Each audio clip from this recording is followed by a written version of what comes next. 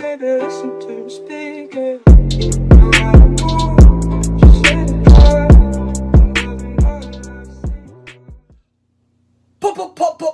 Perswayable. What's going on, everybody? It's morning time. You guys like my cup? Pretty cool cup. Okay. Don't worry, I'm not trying to sell you a cup. So, I hope everybody had a good weekend. For those who don't know, I went on Twitch for the first time, and it was a huge success. And I had a little bit too much adult apple juice, and so yesterday I was pretty much recovering the whole day. So I had way too much fun, and I need to not do that again. I'm getting old. So today we're gonna answer 10 questions. Before I answer these questions, I do want to let people know that my videos are going to be reduced now. In terms of frequency, I have like a month left, I think, to study for my licensure exam. So I do need to prioritize studying. So a lot of my content, etc., I'll be on at nighttime.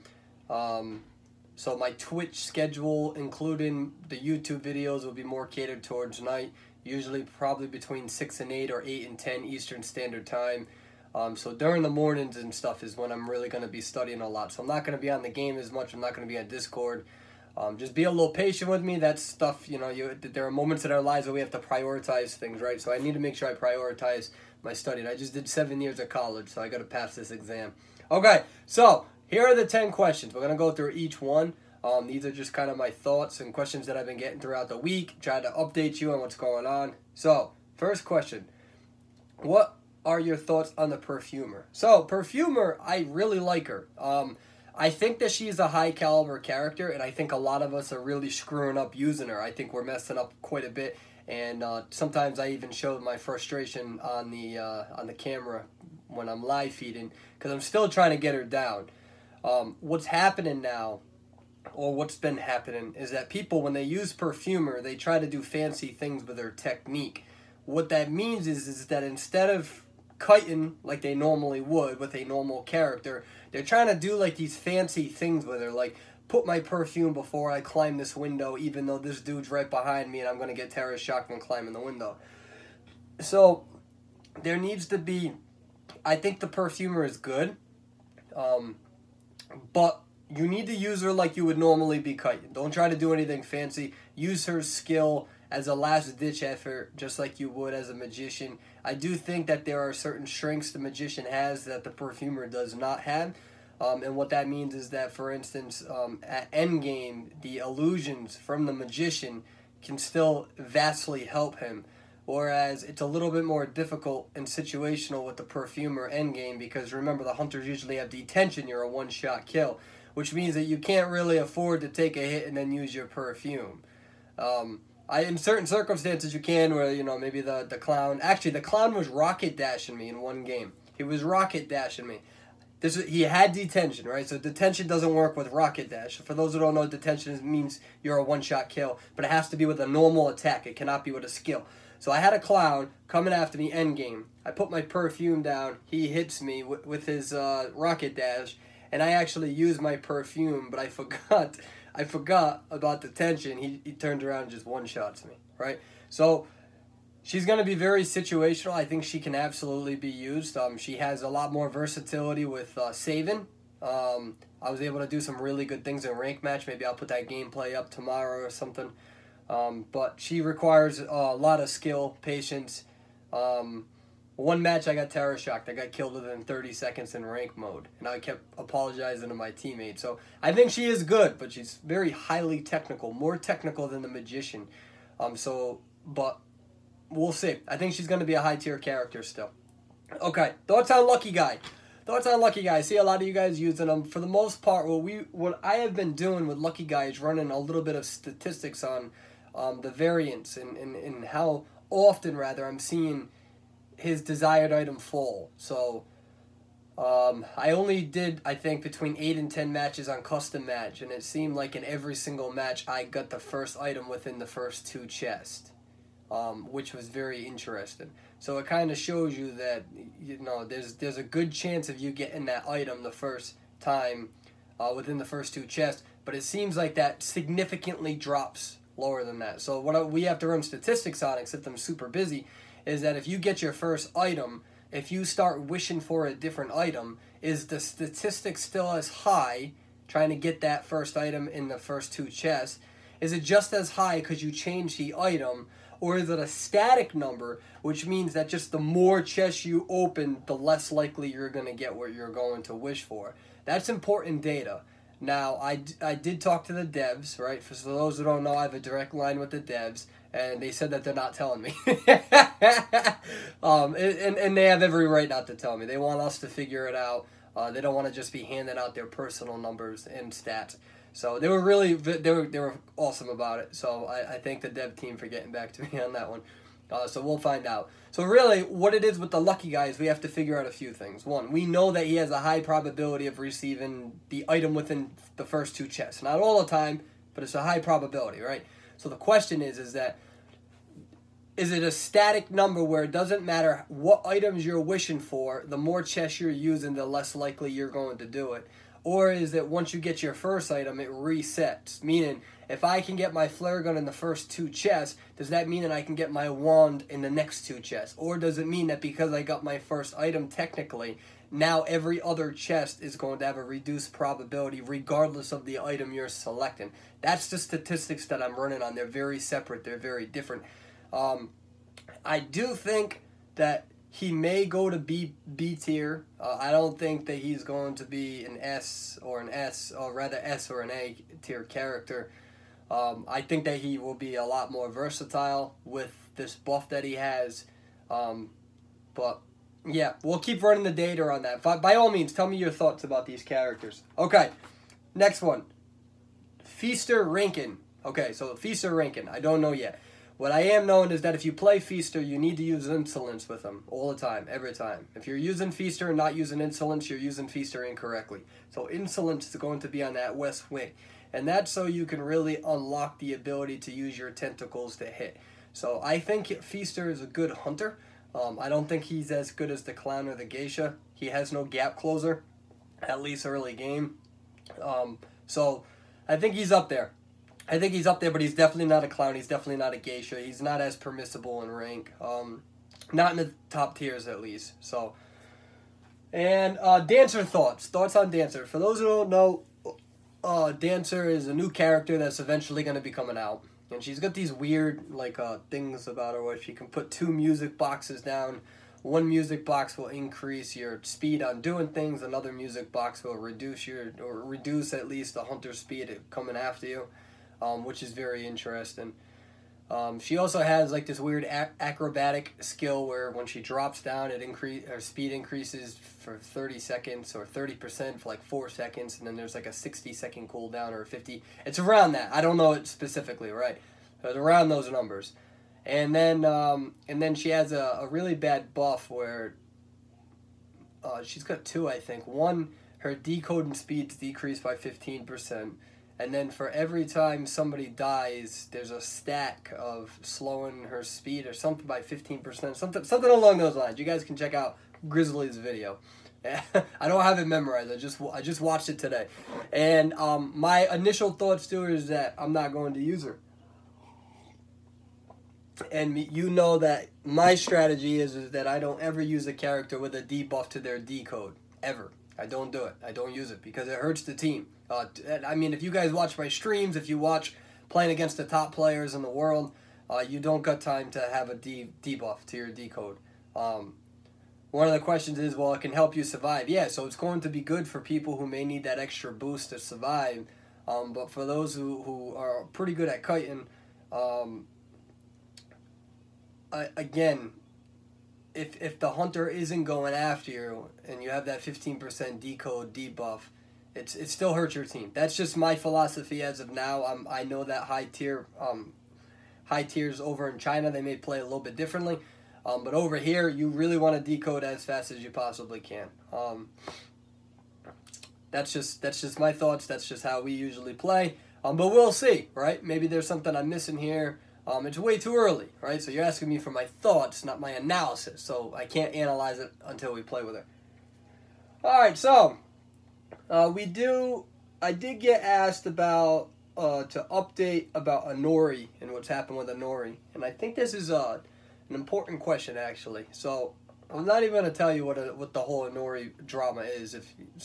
Yeah, you should already know that. If you don't, then you can check the old videos out. But long story short, at the end of the day, Anori has been pretty awesome. They apologized. They've stopped the match dodging. They took accountability for it.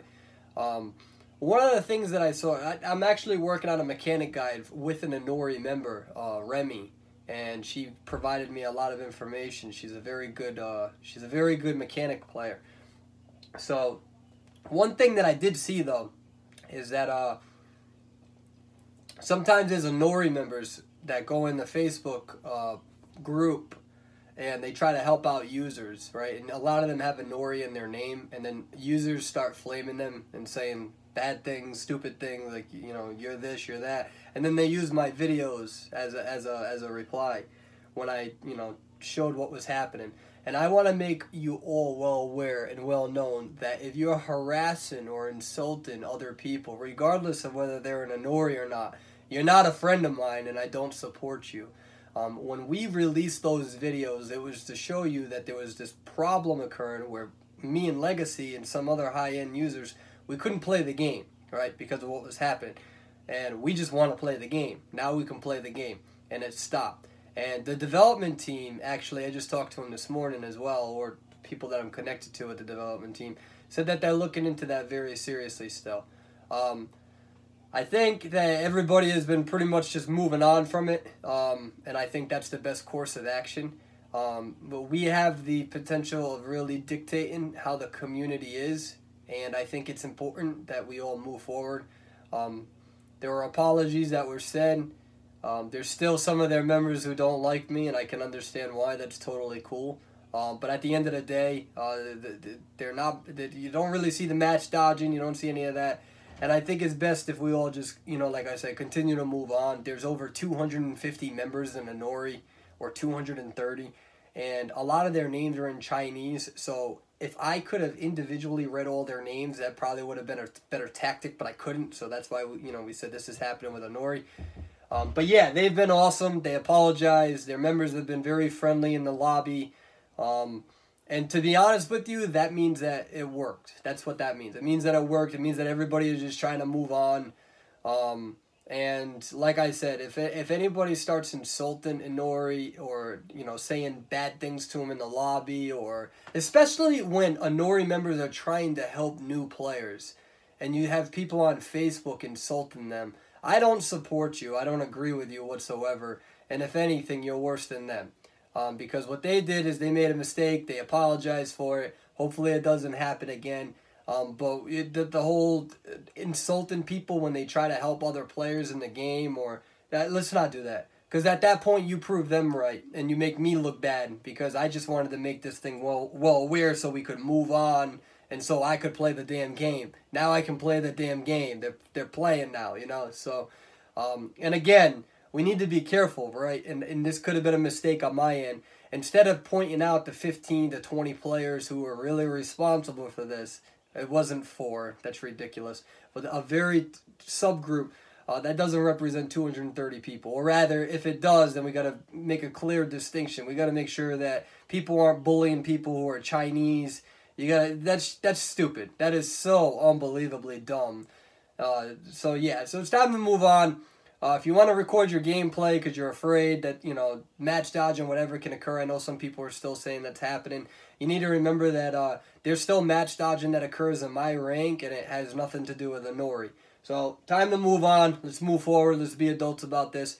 I really don't want to keep on making videos about all of this. I put 2 videos up. That's it.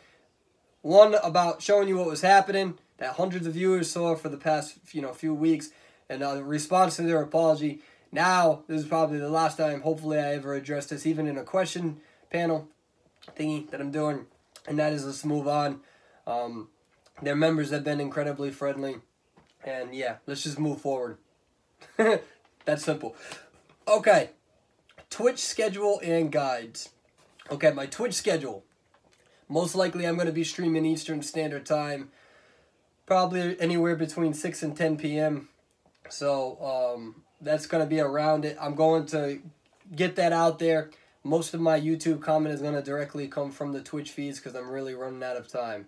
I got to study, like I said. So, and in terms of guides, I am going to be working on guides. Unfortunately, the guides I've been making, I've been trying to show you ranked gameplay so you can see legitimate play. But I'm realizing that it's taken me 10 times longer doing that when I could just show you in custom match how to do some of the basic things with each character. It doesn't matter if it's regular gameplay or not, it still transfers over. So yeah, so I am working on guides. Perfumer's going to take a while. There's a lot of things I'm doing with her.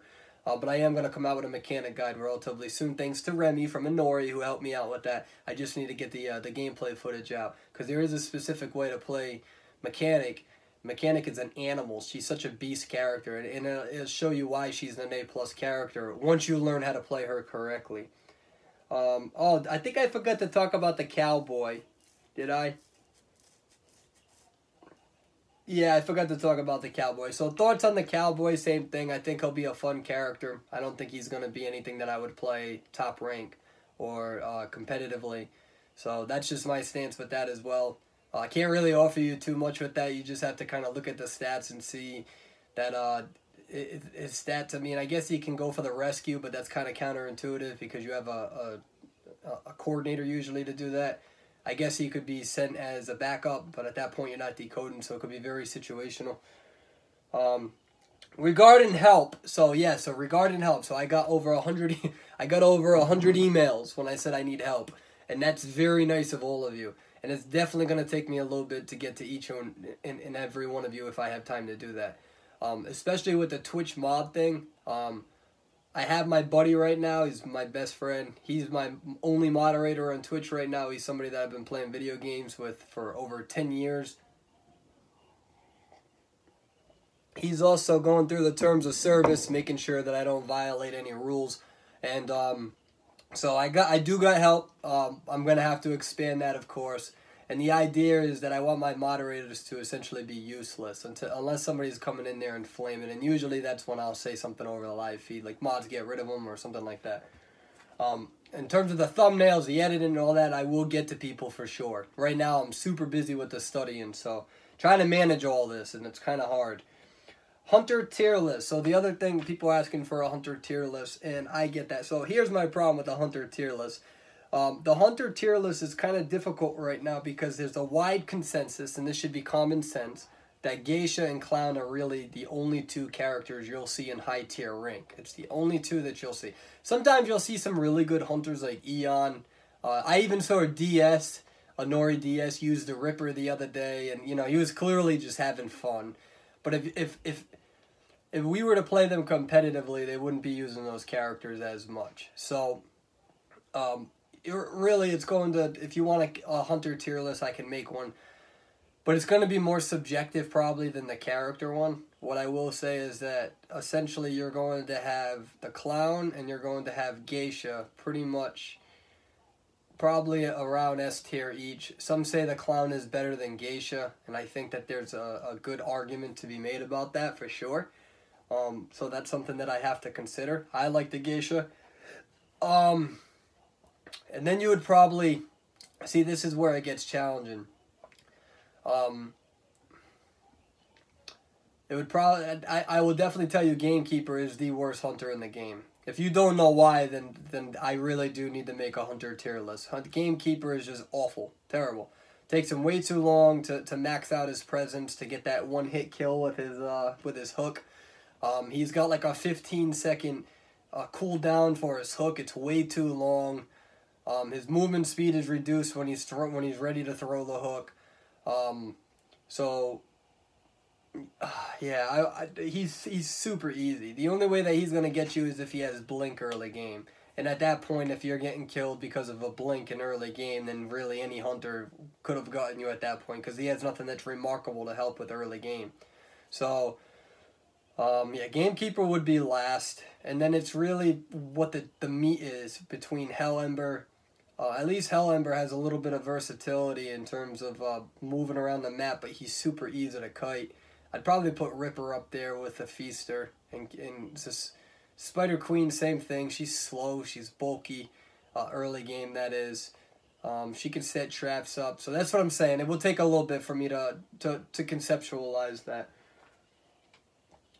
And I'm actually going to answer this one last time. And that is camping as a hunter a valuable method? I have actually been making a lot of videos on this lately. In fact, I think this may be my 4th video that I talk about this. Yes, stop blaming the hunter for camping. Somebody came into my Twitch feed the other day. It was the first person I had to ban because they were flaming me because I killed somebody in 45 seconds and I secured my kill. Alright, camping is absolutely a valuable trick. Most hunters have builds to kill the coordinator on the rescue as well. And furthermore, when people are using tinnitus, I think that's how you say it, there's an earmark when you're within 36 meters of them. So if I put somebody on the chair and that earmark is up, I'm not going to leave the chair. You're near me. Why would I leave you? And if you're not decoding any of the machines near me, now I know you're just being useless and you're either not going for the rescue and you're hiding, and that's actually a strategic advantage for me. Listen, do a better job at cutting. Don't go down in the first 70 seconds of the match. Then try to cut as long as you can after that, and you will do okay. Alright? Usually, and I did this on my Geisha guide. And remember, with my Geisha guide, you can change that persona build to build up the walls. Build up the north, confined space to stop the anti-looping, of course. Alright, so there's flexibility with my Geisha guide. But with that being said, you have people who keep saying, why do you camp? Why do you camp? And it's because you don't know how to play the game. That's why. And it's hard to explain this because you won't take 2 seconds to watch my live feed and watch how top tier hunters play. If they down you early in the match, they are going to make sure they secure the kill. It's that simple. Now, if you're good at kiting and you last a lot longer, that's when you put the hunter at a disadvantage because now they need to make a strategic choice. Do I leave this person because now we're down to 2 or 1 ciphers and I can't allow them to keep decoding these machines? Or do I just camp this kill and hopefully kill 1 more and just settle for the tie, right? Because in top tiers, tying, you don't really necessarily lose points. You don't gain a whole crap either, but it's better than losing points. So sometimes hunters, if they have an awful early game, they will start playing to secure the tie instead of securing the win. It's all about a point system, right, based on rank mode. So stop yelling at hunters. Hunters are completely disadvantaged in this game. Get better at kiting. Get better at playing the game. Stop blaming everybody else for you losing or you dying. It's really unattractive.